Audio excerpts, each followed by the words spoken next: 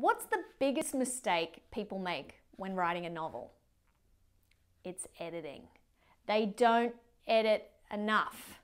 They write their book, they think it's amazing, and they send it out, and then they get a bunch of rejection letters back, right? Or no letters back. Nowadays, they don't send you anything back. It's just like, sorry, you've disappeared into the ether. So what's happening here? You've written your book. How many drafts have you done? Now, I don't mean complete rewrites. I just mean getting in there, checking every element, going through it with a fine-tooth comb. What is my character development like?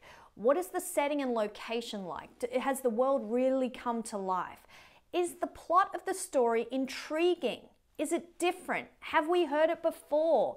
Is it compelling? And does it do justice to the genre that I'm writing? So if you're writing a thriller, it better be thrilling. And it better be thrilling in a way we haven't experienced before in fiction.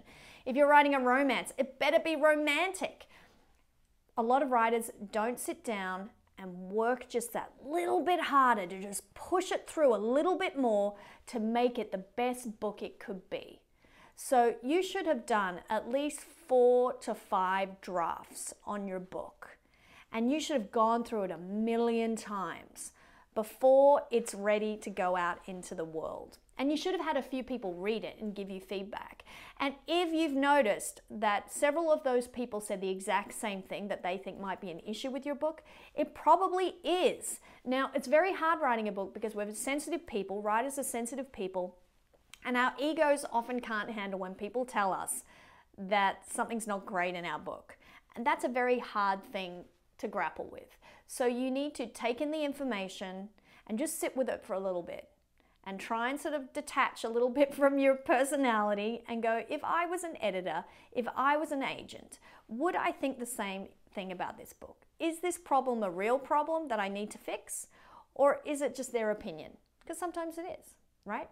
So you have to detach a little bit, really look at it with clear eyes, and fix up anything. If you suspect there's something wrong with your book that's kind of not so great, it's not so great. If you have an inkling it's not so great, it isn't. Trust yourself and get in there, fix it. How do you fix it? You go through and you make slow little changes on each thing. So if you think the lead character needs more development, just go through and edit just for that lead character the whole way through the book and start developing it more, layering it more, telling us more about that character, giving us more backstory, showing us how they act more, how they move, what they look like.